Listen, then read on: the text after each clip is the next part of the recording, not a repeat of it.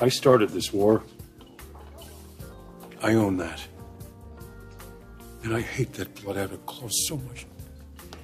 I will regret that for the rest of my life. I hate what it did to you. I hate what I said to you. I hate that our family got caught in the crossfire.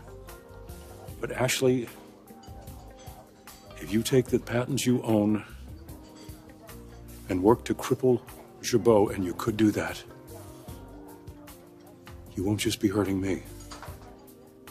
You'll be hurting Abby and Tracy and Billy's kids, as well as thousands of loyal Jabot employees who have nothing to do with this, many of whom who could lose their jobs before the holidays. I know you don't want that. Jack, obviously, I don't want that. No, wait. Please hear me out. You were right when you said this was my fault. When I said what you did to me was unforgivable, I should have been looking for forgiveness from you for the awful things that I did. And here's another truth. A truth that maybe I haven't looked at. Yes, that Abbott clause was written to keep Phyllis from making a claim on the company, but the darker truth is I didn't want to have to compete against you. There was a part of me I'm not at all proud of, that couldn't accept the possibility that you would outshine me, be a better chief executive than I was. So I secured my position by making sure you couldn't compete. That is the truth. And for that, I am deeply, genuinely sorry.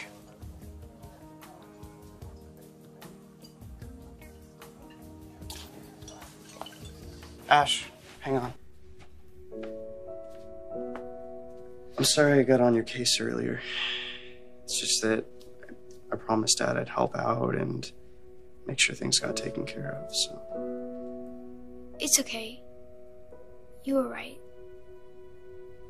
It's not fair that you have to do all the chores. Jack, I don't like to fight with you. Does this mean you'll pick up the pool stuff? Already did.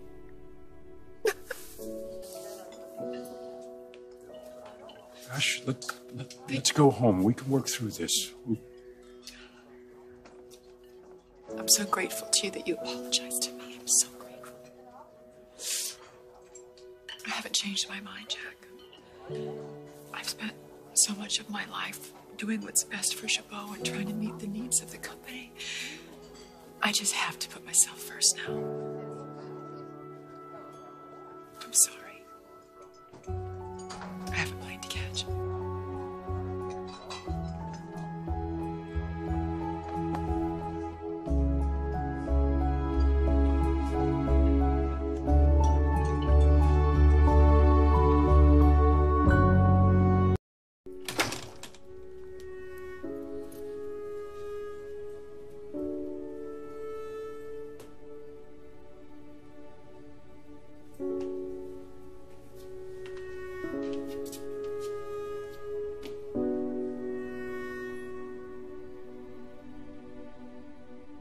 Thanks for helping me out.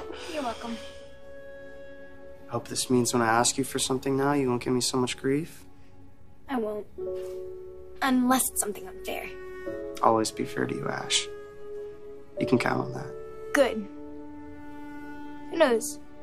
Maybe one day when I grow up, I'll get to tell you what to do. Well, no matter how old you get, I'm always going to be your big brother. And that means you can't ever boss me around.